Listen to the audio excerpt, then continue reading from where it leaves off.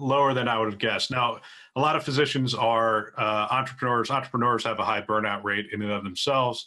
The EHR typically gets a lot higher. I mean, you're saying 10%.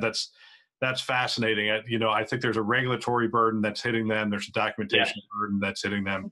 So it would be interesting to get a good feel for.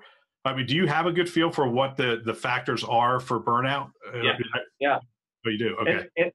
And there's several groups. There's several groups that are researching this also. So there's the Stanford WellMD group, and I just had a call with them last week.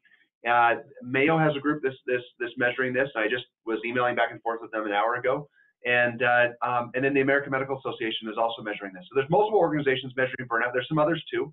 And as I've had conversations with all three of those groups, there is an agreement among these groups, and I don't want to speak for them, but I think that they'd be okay with me just saying this. I've had conversations with them that the EHR is a contributor. I think we all agree with that. And there is data that says that the EHR is a contributor. And in some organizations, it is a more significant contributor. But the greatest contributors to burnout include a chaotic work environment, include a lack of teamwork and shared values in the organization, and include too many bureaucratic tasks.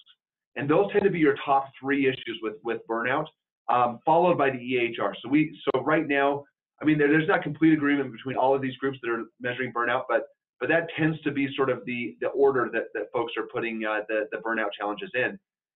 And I prefer to think about the EHR as sort of a magnifying glass.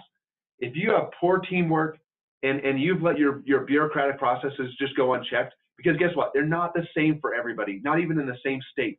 Some organizations have a compliance department that has gone completely crazy. And some organizations have been able to have meaningful, real discussions about how to rope this in. And if you have worried about the work environment for your clinicians, if you're worrying about these things, you put an EHR over the top of that type of environment, it's going to be fantastic, probably. There's a few other factors involved. And one example of an organization I'll say is JPS Health System out of Texas. They have really, really high clinician fulfillment, high physician wellness, and really high EHR experience. And it's because they have some of the best teamwork we've ever observed in any of these organizations. They have an incredible executive leadership team, and they do some things that are really outside the box in terms of how they approach things. So that's an example of an organization that you put an EHR over the top of. Then the EHR is just, of course, incredibly successful because you have really, really strong teamwork between different clinicians and the way that they're working together.